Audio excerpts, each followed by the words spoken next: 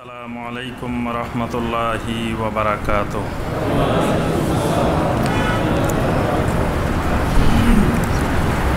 আউযু বিল্লাহি মিনাশ শাইতানির রাজীম। বিসমিল্লাহির রহমানির রহিম।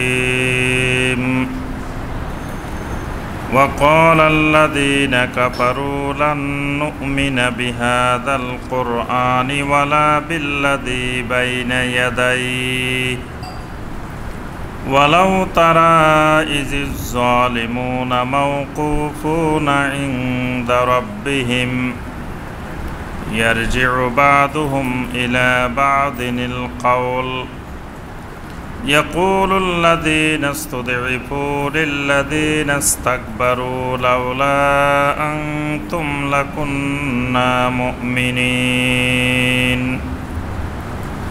قال الذين استكبروا للذين استضعفوا أنحن صددناكم عن الهدى أنحن صددناكم عن الهدى بعد إذ جاءكم بل كنتم مجرمين اللهم صل على محمد وعلى آل محمد كما صليت على إبراهيم وعلى آل إبراهيم إنك حميد مجيد اللهم بارك على محمد وعلى آل محمد كما باركت على إبراهيم وعلى آل إبراهيم إنك حميد مجيد সম্মানিত ওলামায়ে কেরাম, দূরের এবং কাছের সম্মানিত দিনদার ভাই এবং বোনেরা, আল্লাহ রাব্বুল আলামিনের দরবারে লাখো কোটি শুকরিয়া যে আল্লাহ রাব্বুল আলামিন আমাদেরকে দীর্ঘ 2 সপ্তাহ পরে শুক্রবার সলাতুল মাগরিবের পর নদ্দা সরকারবাড়ি জামে মসজিদে বসে এবং পৃথিবীর যে কোনো প্রান্ত থেকে যে কোনো জায়গায় বসে কোরআনে কারিমের কয়েকটি আয়াতে কারিমার সংক্ষিপ্তভাবে তাফসীর করার এবং শোনার তৌফিক দিয়েছেন, সেই রব্বুল আলামিনের শুকর আদায় করি, সকলে বলি আলহামদুলিল্লাহ। সম্মানিত ভাই ও বোনেরা, ধারাবাহিক কোরআনে কারিমের তাফসীরে আমাদের দ্বিতীয় দফার তাফসীরে যে সূরা থেকে তাফসীর চলছিল সেই সূরাটির নাম হলো সূরা সাবা। সূরা সাবার 30 নম্বর আয়াতে কারিমা পর্যন্ত আমরা গত তাফসীরে আলোচনা করেছি। আজকের তাফসীরে সূরা সাবার 31 নম্বর আয়াতে কারিমা থেকে আমাদের তাফসীর হবে ইনশাআল্লাহ। আমাদের দ্বিতীয় দফার তাফসীরে সূরা সাবার ইতিপূর্বে 2টি পর্ব হয়েছে। আজকে সূরা সাবার তৃতীয় পর্বের তাফসীর হবে ইনশাআল্লাহ। সূরা সাবা এটি কি মাক্কি সূরা নাকি মাদানী সূরা? এটা মাক্কি সূরা। এই সূরার মধ্যে আল্লাহ সুবহানাহু ওয়া তাআলা বিশেষ করে তাওহীদ সংক্রান্ত বিষয়, রিসালাত সংক্রান্ত বিষয় এবং আখিরাত সংক্রান্ত অনেকগুলো বিষয়ে আল্লাহ সুবহানাহু ওয়া তাআলা আলোচনা করেছেন। 30 নম্বর আয়াতে কারিমা পর্যন্ত আমরা দেখেছি আল্লাহ রাব্বুল আলামিন বিশেষ করে আরবের মুশরিকদের তাওহীদ সংক্রান্ত যে সকল আপত্তি ছিল সেই আপত্তিগুলোর আল্লাহ পাক জবাব দান করেছেন। এরপরে 31 নম্বর আয়াতে কারিমা থেকেও আল্লাহ সুবহানাহু ওয়া তাআলা বিশেষ করে আখিরাত সংক্রান্ত বিষয়, হাসরের ময়দান সংক্রান্ত বিষয়ে আল্লাহ রাব্বুল আলামিন আলোচনা করেছেন। অর্থাৎ মাক্কি জীবনে কাফের মুশরিকদের সামনে, আরবের কুরাইশদের সামনে সবচেয়ে বড় চ্যালেঞ্জ ছিল নবী সাল্লাল্লাহু আলাইহি সাল্লামের জন্য আখিরাত সাব্যস্ত করা, আখিরাত প্রমাণিত করা। কারণ তারা আখিরাতকে কোনোভাবে বিশ্বাস করতে পারছিল না, যে কোনো যুক্তি দিয়ে, কোনো স্বাভাবিক দৃষ্টি দিয়ে তো আখিরাত বোঝা অনেক কঠিন। এই জন্য তাদের চিন্তাধারা ছিল যে একজন মানুষ মারা যাবে, মারা যাওয়ার পরে মাটিতে দাফন করা হবে বা পুড়িয়ে ফেলা হবে, যে কোনো কিছু করা হবে, এটা মাটির সাথে মিশে গেছে। মিশে যাওয়ার পরে এটার আবার কবরের আযাব, আবার কিয়ামতের দিন এটা দাঁড়াবে, আবার এটার বিচার আচার হবে, আবার জান্নাত জাহান্নাম, এগুলো তো বিশ্বাস করার মতো না, যুক্তিতে মিলে না, স্বাভাবিক দৃষ্টিতে মিলে না। এই জন্য আরবের মুশরিকেরা এই জিনিসটি বিশ্বাস করতে পারছিল না। আল্লাহ সুবহানাহু ওয়া তাআলা বিভিন্নভাবে আরবের মুশরিকদেরকে এবং কিয়ামত পর্যন্ত সকল মানুষকে আল্লাহ সুবহানাহু ওয়া তাআলা আখিরাত সংক্রান্ত বিষয়ে বিভিন্ন বিষয় বিভিন্নভাবে আল্লাহ পাক তুলে ধরেছেন। যখন কোরআনে কারীম নাজিল হচ্ছিল একের পর এক আয়াত, প্রথমে অনেক আগ্রহ ভরে তারা কাফের মুশরিকেরা কোরআনে কারীমের আয়াত শুনত।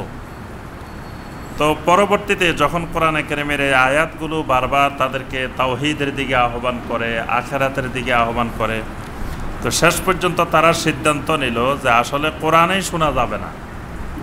কারণ এই পর্যন্ত যতজন মুসলিম হয়েছে এরা কোরআন শুনে শুনে মুসলিম হয়ে গেছে। তো সুতরাং এখন থেকে আর কোরআন শোনাই বন্ধ করে দিতে হবে। আল্লাহ সুবহানাহু ওয়া তাআলা কাফেরদের ওই কথাটি এখানে তুলে ধরেছেন। وقال الذين كفروا لن نؤمن بهذا القرآن وقال الذين كفروا কাফেররা বলতে লাগলো লান নুমিনা বিহাযাল কুরআন, এই কোরআনের উপরে আমরা কখনো ঈমান আনব না। এখানে শুধু ঈমান আনব না, লান নুমিনা, কখনো ঈমান আনব না, বিহাযাল কোরআন, এই কোরআনের উপরে আমরা কখনোই ঈমান আনব না।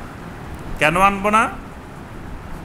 কারণ এই কোরআন এমন এমন কথা বলে যেগুলো আমাদের বুঝে আসে না, এরকম কথা বলে। এটা কোরআনের দোষ। কারণ কোরআন কথা বলবে আমাদের স্বাভাবিক সমাজে আমরা যে বিশ্বাস পোষণ করি, যে আকীদা পোষণ করি, কোরআন তো ওই কথাগুলোই বলবে। কোরআন এমন এমন কথা বলে যে কথাগুলো আমাদের স্বাভাবিক বিশ্বাসের সাথে, আমাদের সমাজের সাথে, আমাদের বাপদাদাদের সাথে কোরআনের কথা মিলে না। তো সুতরাং যদি আমাদের বাপদাদাদের সাথে, পূর্বপুরুষদের সাথে, সামাজিক রীতিনীতির সাথে, এই সমাজের প্রচলিত রুসুম রেওয়াজের সাথে না মিলে, তা আমাদের রুসুম রেওয়াজ, বাপদাদা এটা ঠিক থাকবে, কোরআন বাদ যাবে। নাউযুবিল্লাহ। এটা কার কথা? কাফেরদের কথা। আল্লাহ পাক বলেন ওয়াকাল আল্লাযীনা কাফারু, কাফেররা বলে। কিন্তু আজকের যুগে আমরা দেখি অনেক মুসলিমও বলে যে কোরআনের কথা যদি সমাজের সাথে না মিলে তো বলে যে সমাজেরটা ঠিক থাকবে, কোরআনটা যেদিকে যাবে যাক। নাউযুবিল্লাহ। কিন্তু তারপরেও তারা পাক্কা মুমিন। এই কথা বলার পরেও কিন্তু তারা একেবারে অরিজিনাল মুমিন। বলে যে আমার থেকে বড় ইমানদার আর কে আছে? নামাজ না পড়লে কি হবে, আমি দাড়ি না রাখলে কি হবে, আমার এগুলা নাই অসুবিধা কি, আমি ইমানে কি আমার কম আছে নাকি, আমি সবচেয়ে বড় মুসলিম। অথচ আল্লাহ পাক বলতেছেন এটা হলো কাফেরদের কথা। ওয়াকাল আল্লাযীনা কাফারু, কাফেররা এই কথা বলে যে লান নুমিনা বিহাযাল কুরআন, কোরআনের সব কথায় আমরা ঈমান আনব না। কোরআনের যে কথা আমাদের সাথে মিলবে ওইটা ঠিক আছে, যেটা আমাদের সাথে মিলবে না লান নুমিনা, ওইটা আমরা কখনো বিশ্বাস করব না। ওয়ালা বিল্লাযী বাইনা ইয়াদাই, শুধু কোরআন না, কোরআনের আগে যত কিতাব নাজিল হয়েছে সেগুলো মানব না। মানে কোনো আসমানি কিতাব, কোনো আল্লাহর কিতাবেই আমরা মানতে রাজি নেই। ওয়ালাউ তারা ইজিজ যালিমুনা মাওকুফুনা ইনদা রাব্বিহিম, আল্লাহ রাব্বুল আলামিন বলেন যেই কাফেররা এরকম দম্ভ ভরে এই কথাগুলো বলে, লান নুমিনা, কখনো ঈমান আনব না, এই জাতীয় কথা যারা বলে, ওয়ালাউ তারা ইজিজ যালিমুনা মাওকুফুনা ইনদা রাব্বিহিম, আফসোস যদি তাদেরকে দেখানো সম্ভব হতো কিয়ামতের ময়দানে এই জালেমেরা আল্লাহ রাব্বুল আলামিনের সামনে কেমন করে দাঁড়াবে, সেই দাঁড়ানোর অবস্থাটা যদি দুনিয়াতে তাদেরকে দেখানো সম্ভব হইতো, যদি সম্ভব হইতো, লাও তারা যদি দেখানো যেত তাদেরকে, ইজিজ যালিমুনা যেই জালেমেরা এরকম দম্ভ ভরে বলতেছে লান নুমিনা বিহাদাল কোরআন ওয়ালা বিল্লাযী বাইনা ইয়াদাইহি, এই মানুষগুলাকে, এই জালেমগুলাকে মাওকুফুনা ইনদা রাব্বিহিম, তাদের রবের সামনে কিয়ামতের ময়দানে কেমন করে দাঁড়াবে।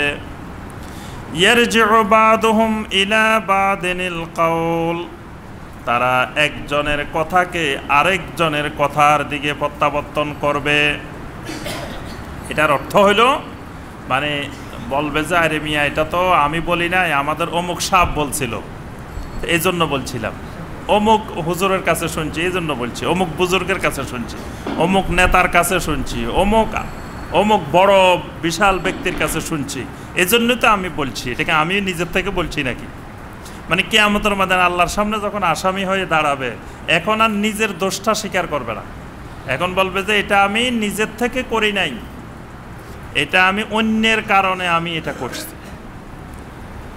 ইয়াকুলুল্লাযীনা ইসতুদঈফু লিল্লাযীনা ইসতাকবারু লাউলা আনতুম লাকুন্না মুমিনিন। আল্লাহ রাব্বুল আলামিন বলেন কিয়ামতের ময়দানে তখন দুই গ্রুপ হয়ে যাবে। এক গ্রুপ হলো আল্লাযীনা ইসতুদঈফু, সমাজের দুর্বল শ্রেণী।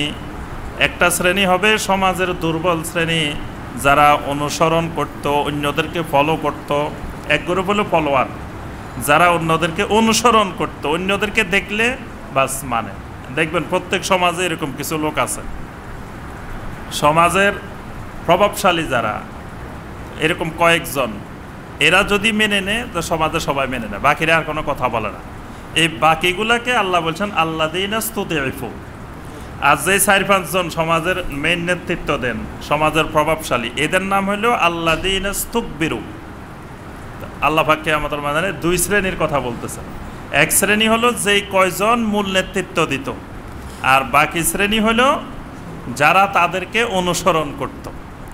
ইয়াকুলুল্লাযীনা ইসতুদঈফু, যেই দুর্বল মানুষগুলো নিজের সিদ্ধান্তে চলতো না, অন্যের সিদ্ধান্তে চলতো, এই মানুষগুলো কিয়ামতের ময়দানে বলে উঠবে লিল্লাযীনা ইসতাকবারু, যাদেরকে তারা অনুসরণ করছিল তাদেরকে লক্ষ্য করে, লাউলা আনতুম লাকুন্না মুমিনিন, যদি তোমরা দুনিয়াতে না থাকতে আমরা বড় ধরনের মুমিন হয়ে যেতাম।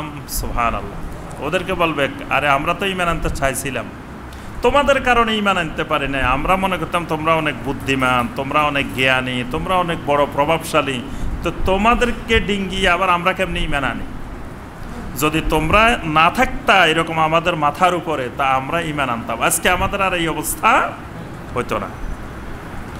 ক্বালাল্লাযীনা ইসতাকবারু লিল্লাযীনা ইসতুদঈফু, এখন ওই নেতৃস্থানীয় লোক যাদেরকে বলা হলো তারা এবার বলে উঠবে লিল্লাযীনা ইসতুদঈফু, যারা তাদেরকে অনুসরণ করত তাদেরকে লক্ষ্য করে বলবে আনাহনু সাদাদনাকুম আনিল হুদা, আমরা কি তোমাদেরকে হেদায়েতের থেকে বাধা দিয়েছিলাম নাকি?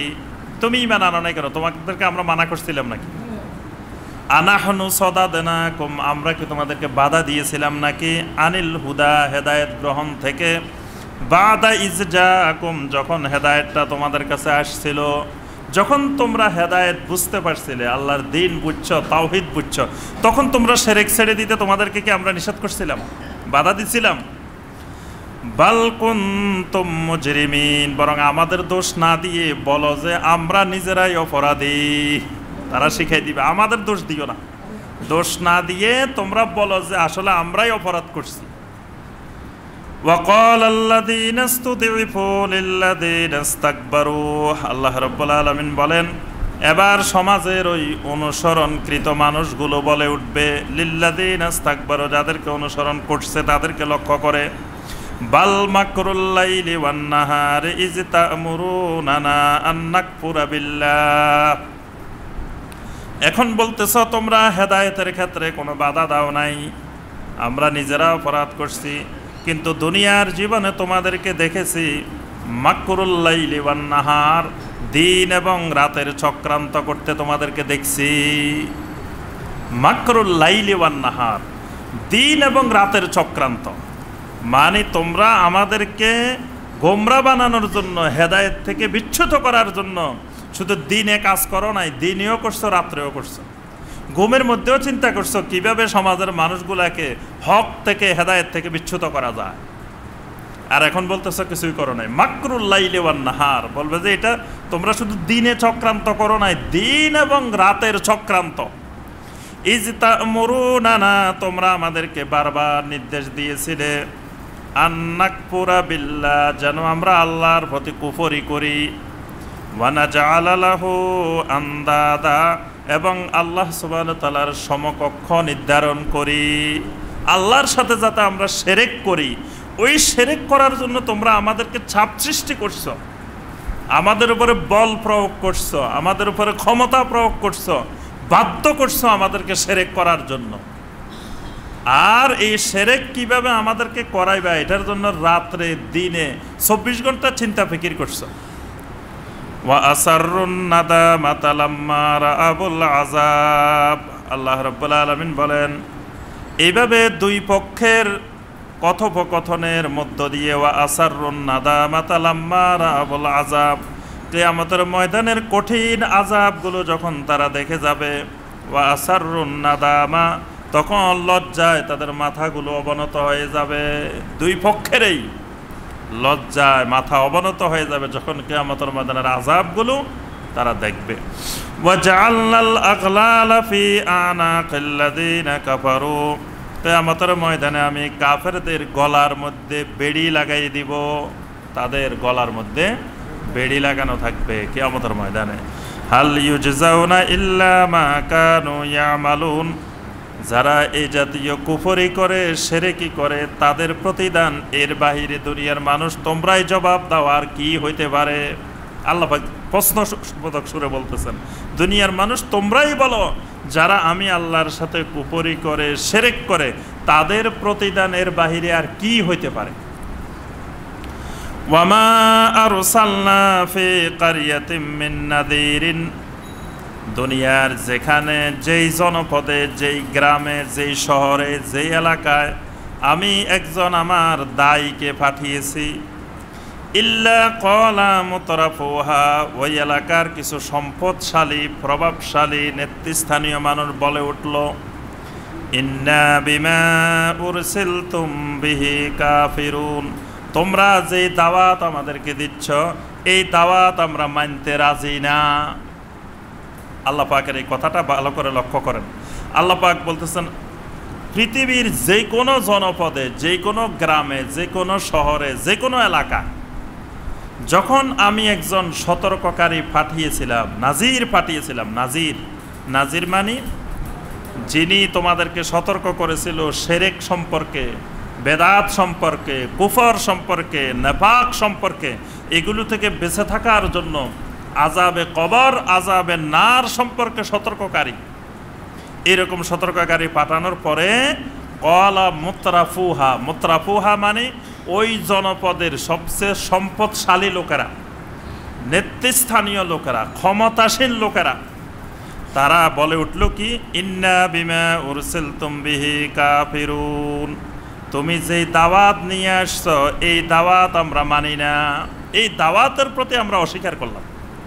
এটা একেবারে দেখেন, নূহ আলাইহিস সালামের যুগ থেকে শুরু করে আজ পর্যন্ত পৃথিবীর সর্বত্র এই সত্যের বাস্তবায়ন হয়েছে। যেখানেই দ্বীনের দাওয়াত, সহি দ্বীন, সহি আকীদা, সহি আমল, সুন্নতের দাওয়াত, শিরক মুক্ত হওয়ার দাওয়াত, কুফর মুক্ত হওয়ার দাওয়াত, নেফাক মুক্ত হওয়ার দাওয়াত, সেখানেই ওই এলাকার প্রভাবশালীরা, নেতৃস্থানীয় লোকেরাই প্রথম বাধা দেয়। গরিব মানুষ বাধা দেয় না, সাধারণ মানুষ বাধা দেয় না। বাধা দেয় কারা? মুতরাফুহা মানে, মুতরাফুর ব্যাখ্যা অনেক বেশি, বিভিন্ন ধরনের প্রভাবশালী। কারো প্রভাব হলো সম্পদের কারণে, কারো প্রভাব হলো ক্ষমতার কারণে, নেতৃস্থানীয় হওয়ার কারণে, কারো প্রভাব এলেমের কারণে, আলেমেরও বাধা দেয়। হকের ক্ষেত্রে শুধুমাত্র সাধারণ মানুষ বাধা না, মানে যার যেখানে প্রভাব আছে সেই প্রভাব দিয়ে সেটা ঠেকানোর চেষ্টা করে। কারণ ওই প্রভাব দিয়ে না ঠেকাইলে সে চিন্তা করে আমার যে প্রভাব সমাজে আছে এটা নষ্ট হয়ে যেতে পারে। এই জন্য যেখানেই কোনো নাজির, কোনো সতর্ককারী, কোনো দায়ী আল্লাহর জমিনে যেখানেই এসেছে তখনই ওই প্রভাবশালীরা তার প্রভাব দিয়ে এটাকে বন্ধ করার জন্য, এটাকে ঠেকানোর জন্য চেষ্টা করে। এটা যুগে যুগে চলে আসতেছে। আল্লাহ পাক সেই কথাটাই তুলে ধরছেন, ওয়াকালু নাহনু আকসারু আমওয়ালাম ওয়া আওলাদা। আর তারা বারবার বলে আমরা হইলাম বিশাল সম্পদের অধিকারী, বিশাল জনবলের অধিকারী। তারা বলে আরে মিয়া, তোমার এই দেশে তোমার কথা কয়জনে শুনে? আমাদের কথা লক্ষ লক্ষ মানুষ শুনে। আমাদের পিছনে এই দেশের লক্ষ লক্ষ কোটি কোটি জনতা আছে, তোমাদের কয়জন আছে? এবং তারা সম্পদের বড়াই করে যে আমাদের কাছে বিশাল বিশাল সম্পদ আছে।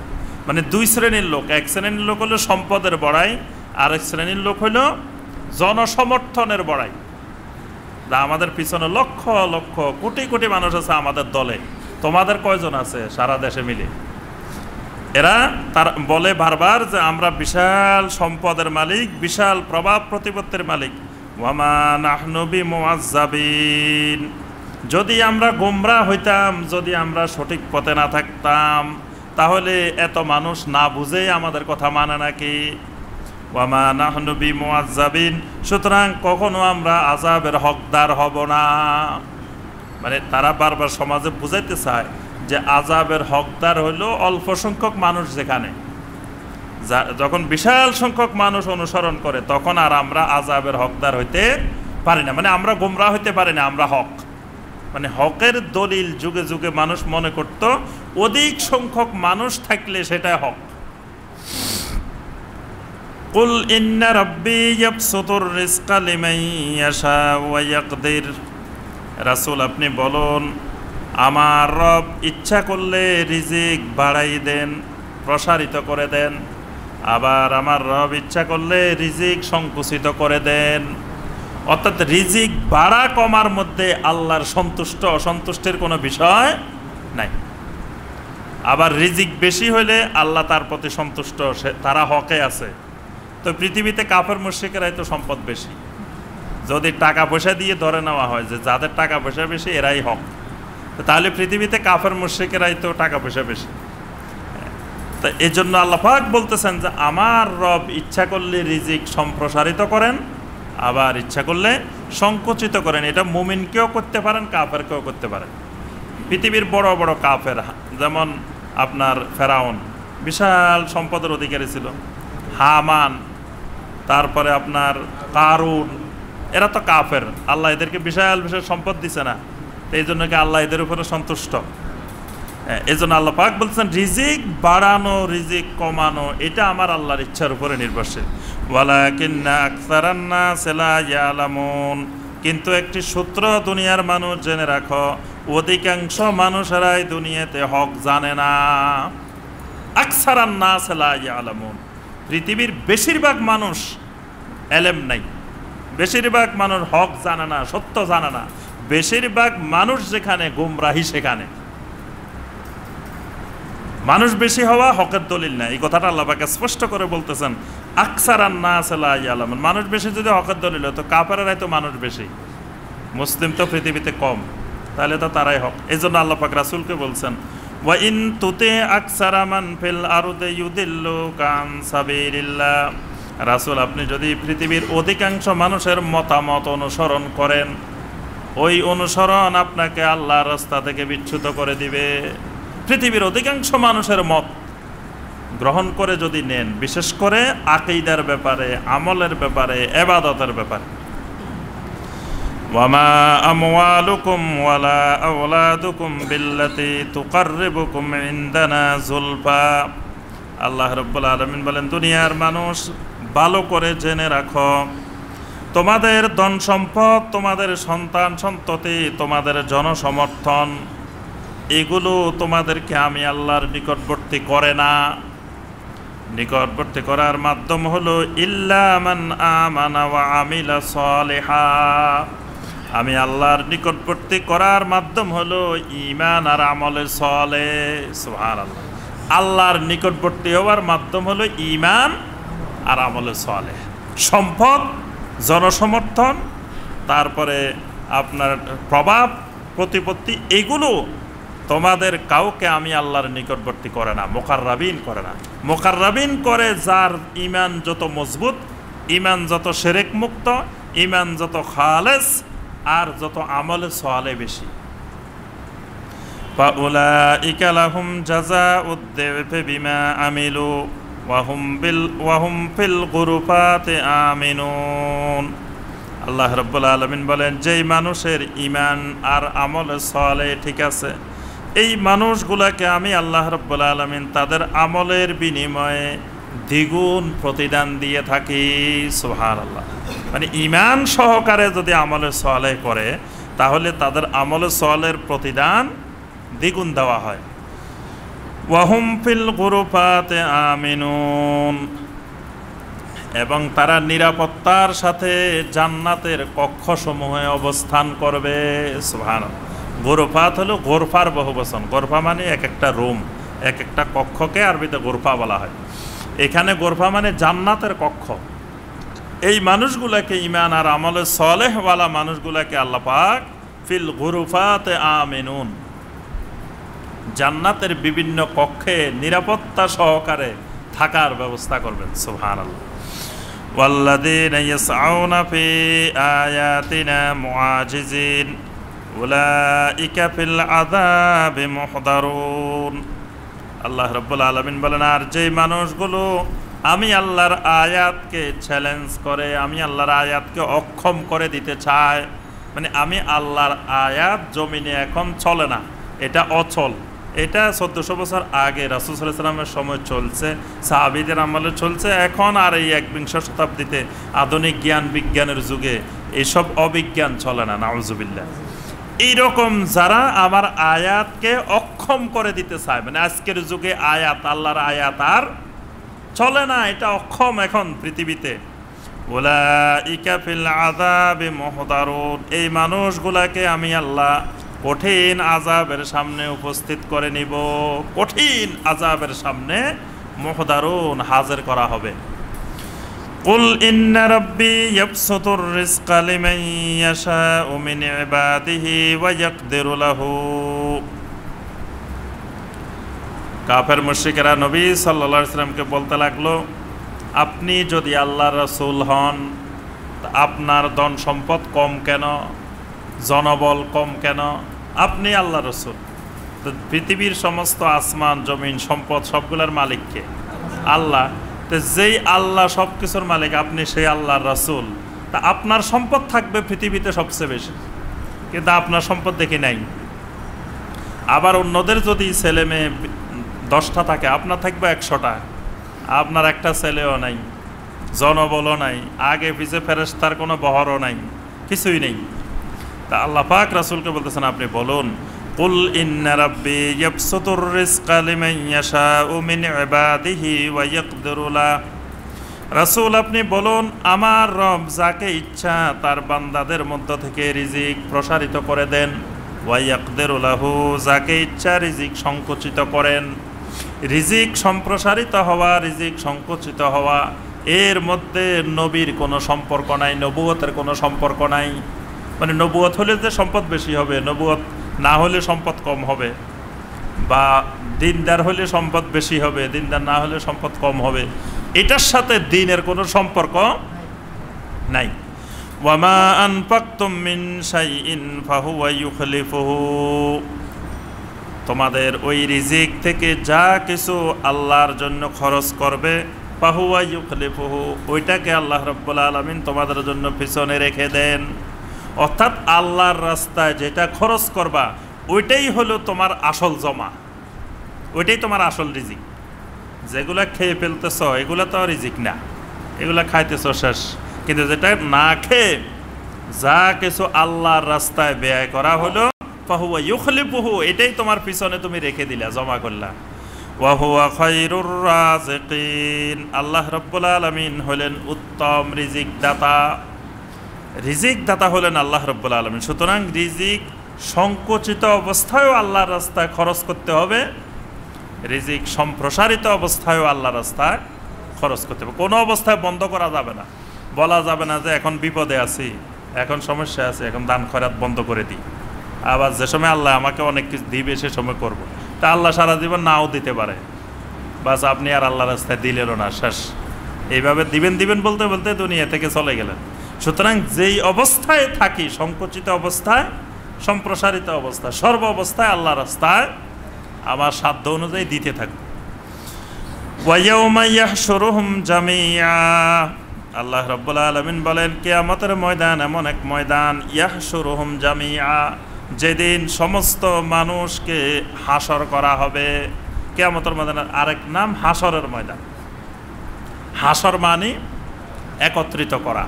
তো ওই দিন যেহেতু সমস্ত মানুষ, জিন, সকল মাখলুকাতকে ওই ময়দানে একত্রিত করা হবে, এই জন্য ওই ময়দানের নাম হাসরের ময়দান।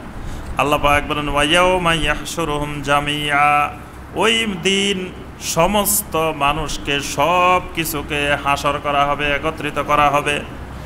সুম্মা ইয়াকুলু লিল মালাইকাতি আহাউলাই ইয়াকুম কানু ইয়াবুদুন, আল্লাহ রাব্বুল আলামিন ফেরেশতাদেরকে ডেকে ডেকে বলবেন, ও ফেরেশতারা, আহাউলাই ইয়াকুম কানু ইয়াবুদুন, দুনিয়ার মানুষ কি শুধু তোমাদের ইবাদত করতো নাকি?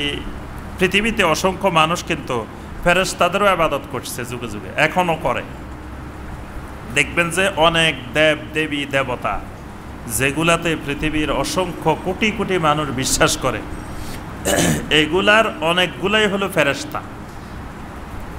মানে ফেরেশতাদেরকে তারা অনেক ক্ষমতার মালিক মনে করে, যে আল্লাহ পাক বিশাল সব কিছুর মালিক, তো আল্লাহ পাক ফেরেশতাদেরকে কিছু কিছু দায়িত্ব দিয়ে দিয়েছেন। আমরা যেমন বিশ্বাস করি যে জিবরিল আলাইহিস সালামের এই কাজ, মিকাইল আলাইহিস সালামের এই কাজ, তারপরে ইসরাফিল আলাইহিস সালামের এই কাজ, মালাকুল মাউতের এই কাজ, এরকম আমরা বলি না। কিন্তু আমাদের বিশ্বাসটা হলো, তাওহীদি বিশ্বাসটা হলো যে আল্লাহ সুবহানাহু ওয়া তাআলা সব কিছুর মালিক, সব ক্ষমতা আল্লাহর। এদেরকে দিয়ে আল্লাহ যেটা নির্দেশ দেন সেটা করেন। এরা চাকর শুধুমাত্র, এদের নিজস্ব কোনো ক্ষমতা নাই। এরা ইচ্ছা করে কিছু করতে পারে না। জিবরাইলও পারে না, মিকাইলও পারে না, ইসরাফিলও পারে না, মালাকুল মাউতও পারে না, কেউ পারে না। এটা হলো আমাদের তাওহীদ ভিত্তিক ঈমান। আর শিরক ভিত্তিক যারা শিরকে বিশ্বাসী, তারা মনে করে যে এদেরকে এই ডিপার্টমেন্টের কাজ দেওয়া মানে এই ডিপার্টমেন্টের ক্ষমতায় দিয়ে দেওয়া হয়েছে, বাস এবার এই ডিপার্টমেন্টের যা কিছু করার, আমার সম্পদের দরকার, অমুক দেবতার ইবাদত করলে, অমুক দেবতার পূজা করলে আমার সম্পদ অটোমেটিক চলে আসবে।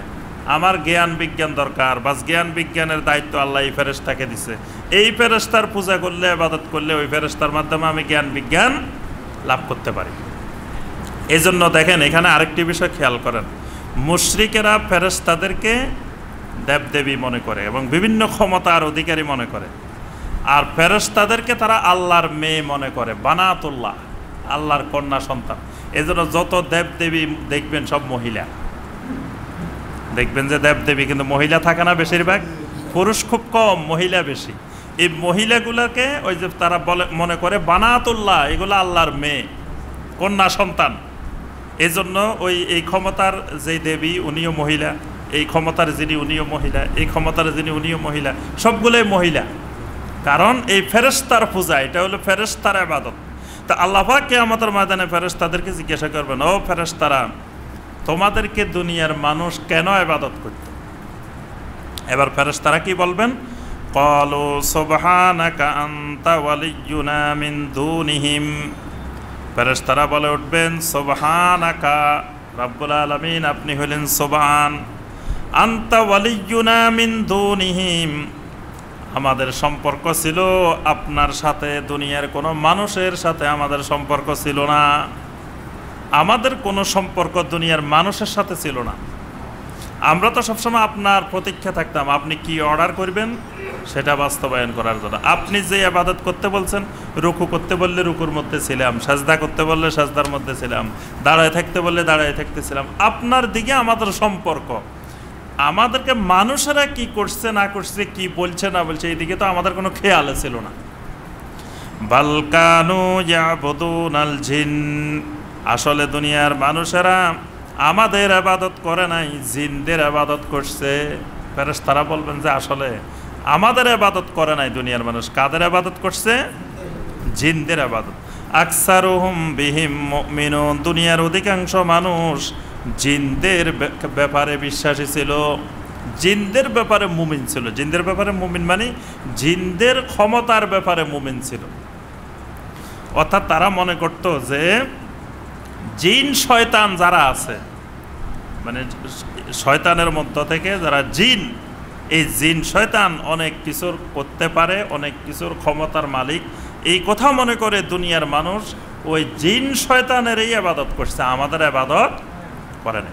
ফালিয়াউমা লা ইয়ামলিকু বা'দুকুম লিবা'দিন নাফআও ওয়ালা দাররা, আল্লাহ রাব্বুল আলামিন বলেন কিয়ামতের ময়দানে যারা ফেরেশতাদের ইবাদত করছে, যারা জিনদের ইবাদত করছে, যতজনের ইবাদত করো না কেন, লা ইয়ামলিকু বা'দুকুম লিবা'দিন নাফআও ওয়ালা দাররা, আজকের এই দিনে কেউ কারো উপকার করারও ক্ষমতা নাই, ক্ষতি করারও ক্ষমতা নাই।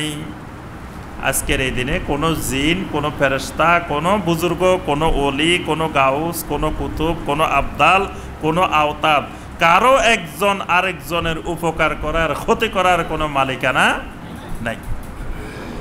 وَنَقُولُ لِلَّذِينَ ظَلَمُوا ذُوقُوا عَذَابَ النَّارِ الَّتِي كُنتُمْ بِهَا تُكَذِّبُونَ, আল্লাহ পাক বলেন আমি জালেমদেরকে ডেকে ডেকে বলবো যুকু আযাবান নার, জাহান্নামের আযাবের স্বাদ গ্রহণ করো।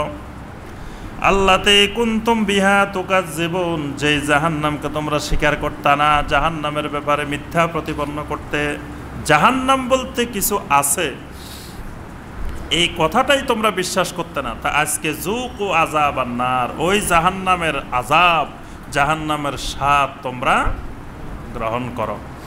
ওয়া ইযা তুতলা আলাইহিম আয়াতুনা বায়্যিনাত, যখনই দুনিয়ার কাফের মুশরিকদের সামনে আমার আয়াতগুলোকে তেলাওয়াত করা হতো, যখন আমার আয়াত তাদের সামনে তেলাওয়াত করা হতো, বায়্যিনাতিন, দলিল প্রমাণ হিসাবে, ক্বালু মা হাযা ইল্লা রাজুলুন ইউরিদু আন ইয়াসুদ্দাকুম আম্মা কানা ইয়াবুদু আবাউকুম, তখনই ওই এলাকার ওই জনপদের জালেমেরা বলে উঠত এই মানুষটা তো ওই মানুষ, যেই মানুষ আমাদের বাপ দাদা পূর্বপুরুষ যাদের ইবাদত করত তাদের বাধা দেওয়ার ইচ্ছা পোষণ করতেছে।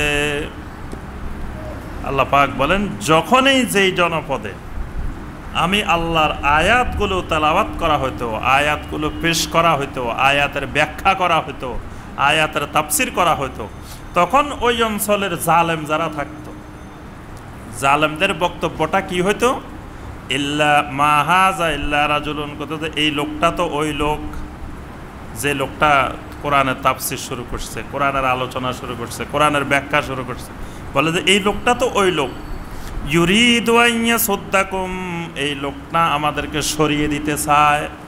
কিসের থেকে সরিয়ে দিতে? আম্মা কানা ইয়াবুদু আবাউকুম, ও সমাজের মানুষেরা তোমাদের বাপ দাদা পূর্বপুরুষ যেইভাবে ইবাদত বন্দেগী করে আসতেছে, যাদের ইবাদত করতেছে, সেখান থেকে তোমাদেরকে সরিয়ে দিতে চায় এই লোকটা। কথাটা বুঝতে পারছেন? মানে কোনো জনপদে গিয়ে আল্লাহর কোনো দায়ী, কোনো বান্দা যখন আল্লাহর কোরআনের ব্যাখ্যা শুরু করে, কোরআনের তাফসীর শুরু করে দলিল প্রমাণ সহকারে, তখন ওই জনপদের যারা জালেম তারা বলে যে এই লোকটাই হলো সমাজে অশান্তির মূল। কারণ আমরা এতদিন সবাই বাপদাদা পূর্বপুরুষেরা যেমনে করে আসছে, আমরা চলতেছিলাম সুন্দরভাবে, এই লোকটা আসি বলতেছে এটা শিরক, এটা বেদাত, এটা করা যাবে না, ওইটা করা যাবে না, আমাদের সমাজে একটা বিভাজন তৈরি করে দিছে। আমাদের বাপদাদারা যেভাবে ছিল ওখান থেকে আমাদেরকে সরাই দিতে চায় লোকটা। ওয়াকালু মা হাযা ইল্লা ইফকুম মুফতারা,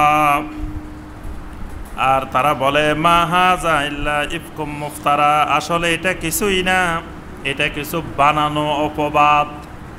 বলে যে এগুলা আসলে কিছুই না, কত বড় বড় হুজুর দেখছি, আল্লাহর ওলি দেখছি, বুজুর্গ দেখছি, দেখছি যে গ্লাসে ফু দিলে গ্লাস ফেটে গেছে, ওই রকম হুজুরও আমরা দেখছি। কিন্তু ওইসব হুজুরেরা তো কোনোদিন এসব কথা বলে নাই। এখন নতুন নতুন হুজুর বাইরেছে, নতুন নতুন কথা বলে, নতুন নতুন জিনিস শোনা যায়, বলে যে এগুলো কিছু না, এগুলো এদের বানানো জিনিস। وقال الذين كفروا للحق لما جاءهم إن هذا إلا سحر مبين। আল্লাহ রাব্বুল আলামিন বলেন, কাফেরেরা পৃথিবীতে যখনই তাদের সামনে হক এসেছে তখনই তারা বলে উঠছে ইন হাযা ইল্লা সিহরুম মুবিন, এটা তো সুস্পষ্ট জাদু ছাড়া আর কিছুই নয়। স্পষ্ট তারা দেখতে পেয়েছে এটা হক, কিন্তু হক দেখার পরেও তারা কি বলছে, এটা তো সুস্পষ্ট জাদু। তা আল্লাহ পাক বলেন এটা কাফেরদের সুন্নত। কাফেরদের সুন্নত হলো যুগে যুগে এই কথা বলা।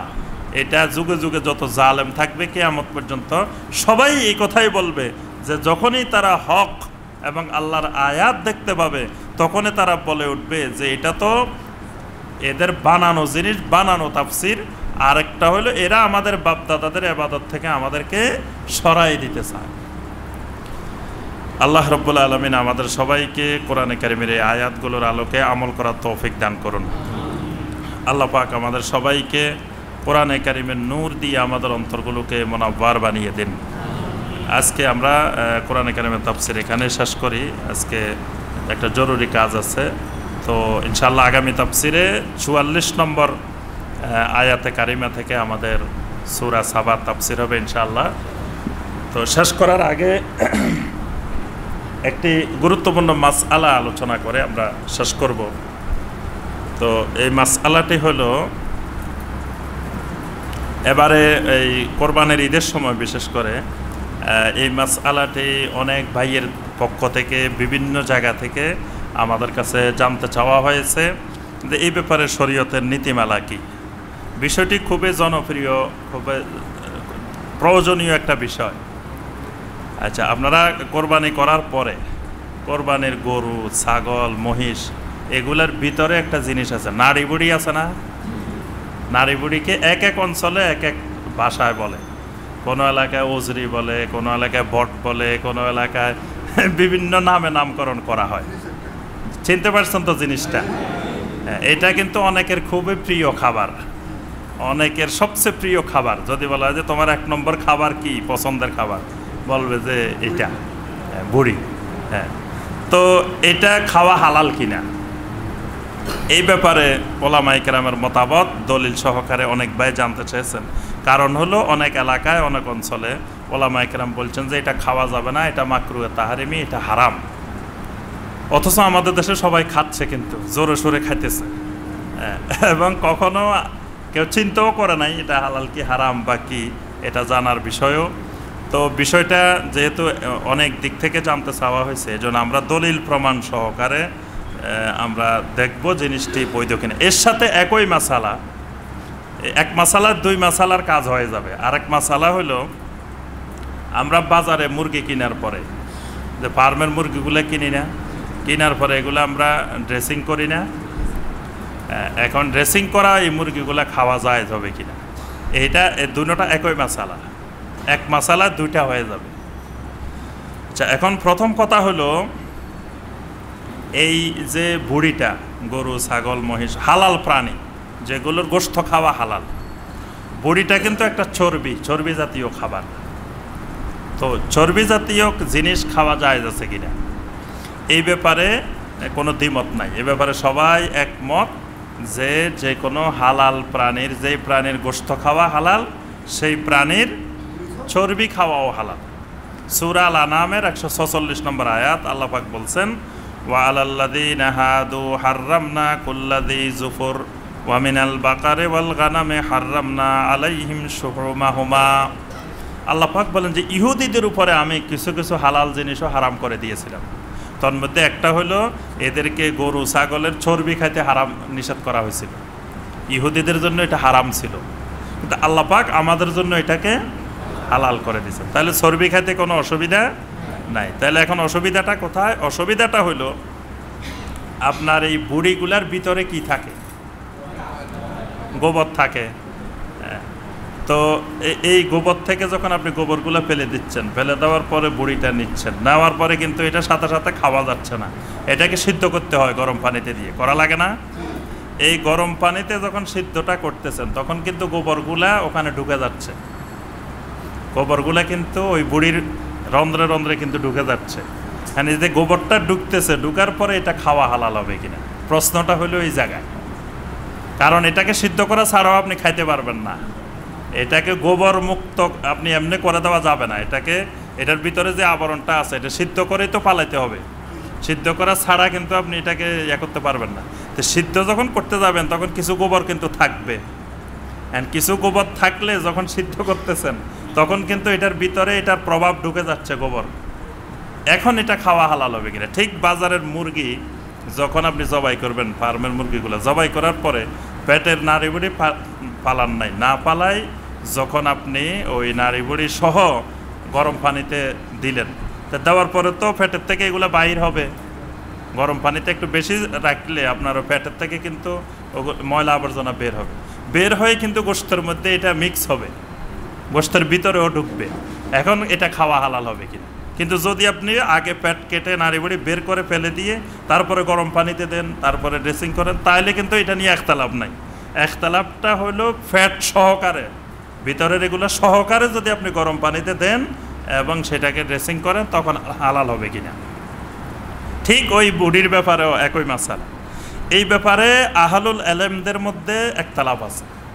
প্রথম কথা হলো আহলুল এলেমদের মধ্যে এটা খাওয়া যাবে কি যাবে না এটা নিয়ে একতালাপ আছে। এই ব্যাপারে হানাফি মাযহাবের ইমাম আবু হানিফা রহমতুল্লাহ আলাইহি, ইমাম আবু ইউসুফ রহমতুল্লাহ আলাইহি এবং শাফি মাযহাবের শুধুমাত্র ইমাম শাফি রহমতুল্লাহ আলাইহি, এই তিনজনের মতামত হলো যে এই বুড়ির যখন ওই গোবরটা এখানে ঢুকে যাবে, সিদ্ধ করা হবে বা ওই ড্রেসিং করা মুরগির ফ্যাট সহকারে এটাকে গরম পানিতে দেওয়া হবে, তখন এটা খাওয়া যাবে না, এটা খাওয়া মাকরুহে তাহরিমি, এবং কেউ কেউ এটাকে নাজায়েজ বলছেন, এটা খাওয়া যাবে না। মাকরুহে তাহরিমি মানে হারামের কাছাকাছি, এটা খাওয়া নিষেধ।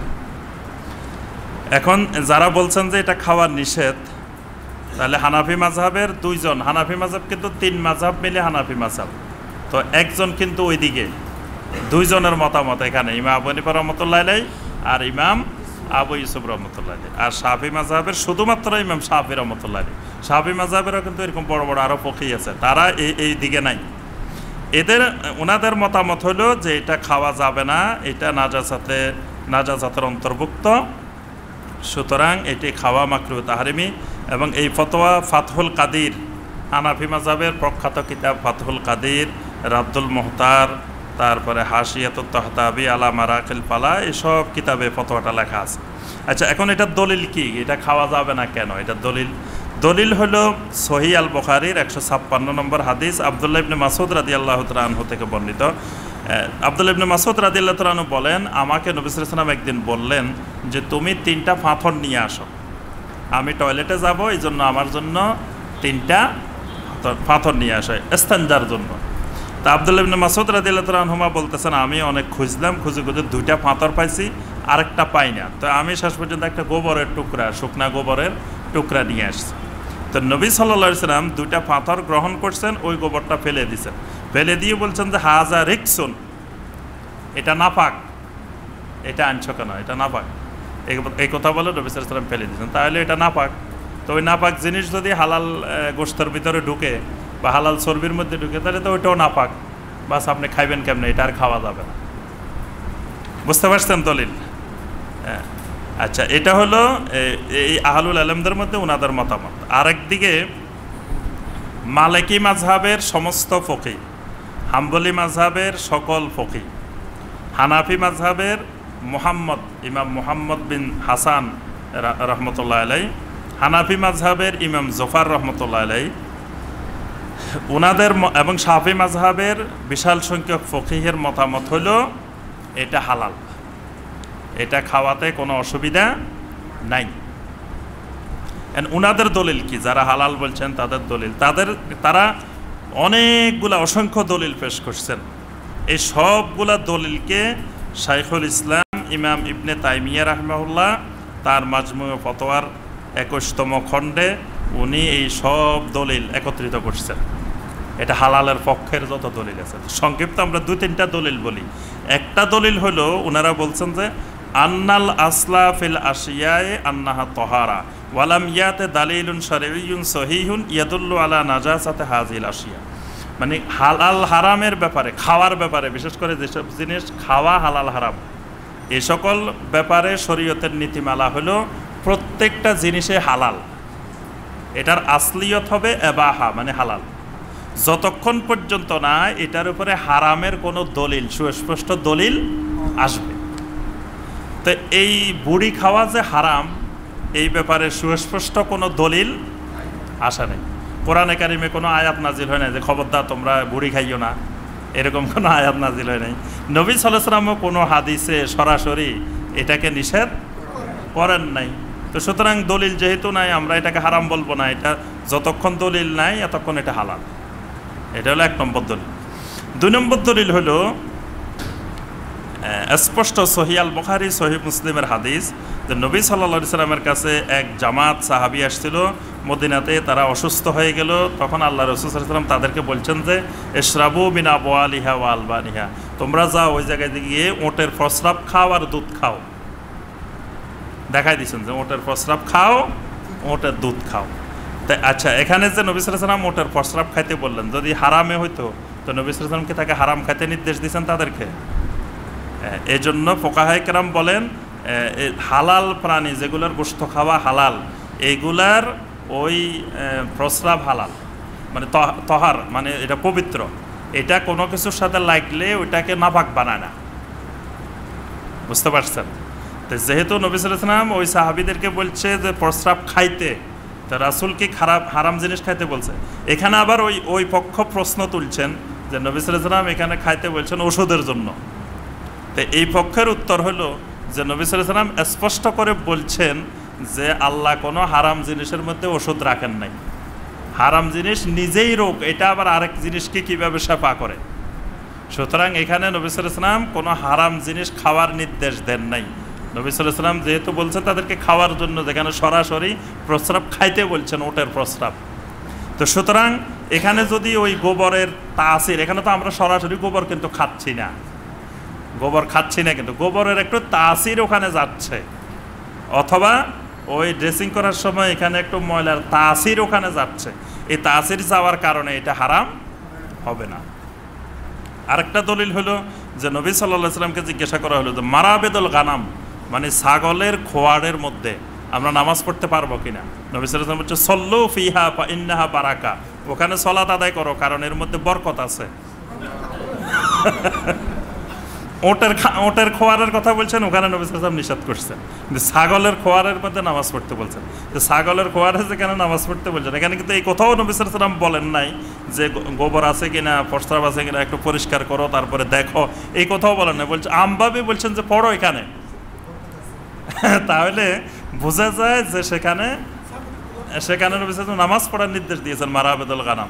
সুতরাং এটা নাজাস বলা যাবে না, এটা তাহের।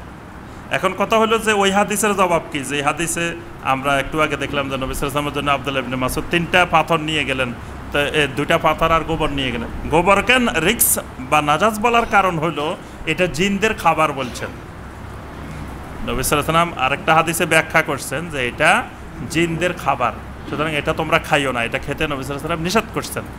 তো জিনদের খাবার হওয়ার কারণে এটাকে রিক্স বলছেন, কিন্তু এটার তাসির আর জিনেরাও কি নাপাক জিনিস খায়, এটা যদি নাপাক হইতো বা এটা নাজাস হইতো তাহলে জিনেরা খাইতো নাকি?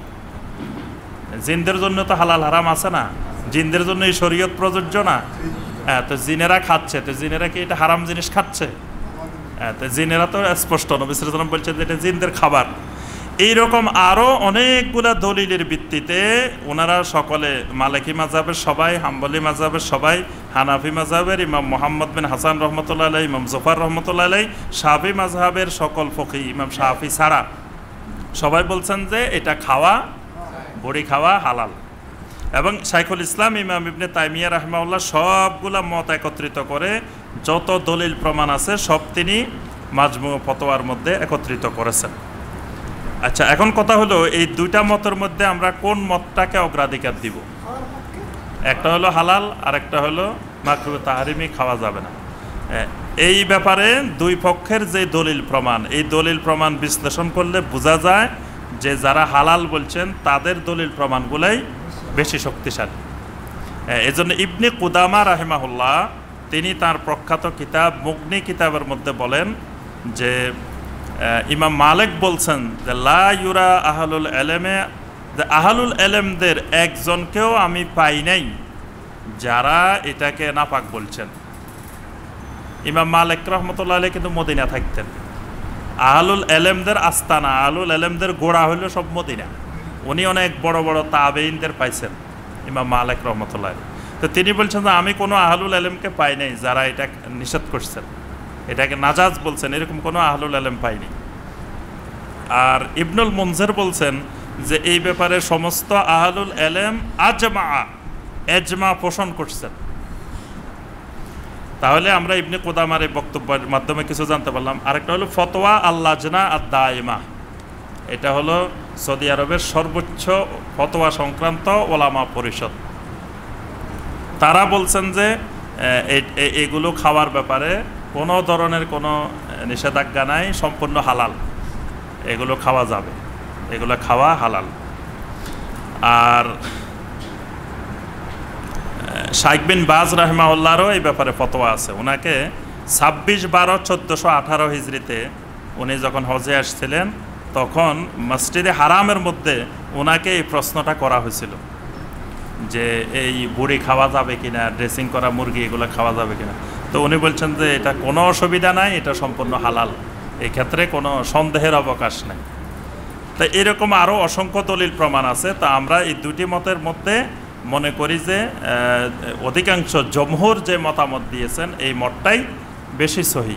সুতরাং এগুলো খাওয়াতে কোনো অসুবিধা নাই। তবে এখানে একটি বিষয় মনে রাখতে হবে যে যারা আমরা হানাফি মাযহাবের তাকলিদ করি, অন্ধ অনুসরণ করি, তাকলিদে শক্তি করি, তাদের জন্য খাওয়া মাকরুহ তাহরিমি, তারা খাবেন না।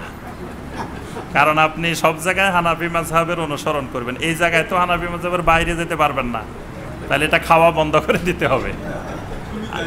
হ্যাঁ, আর যারা আপনার 4 মাযহাব অনুসরণ করেন, যারা 4 মাযহাবের ভিত্তিতে যেটা সবচেয়ে সহি সেটা মানেন, তারা খাইতে পারেন, তাদের জন্য এটা হালাল।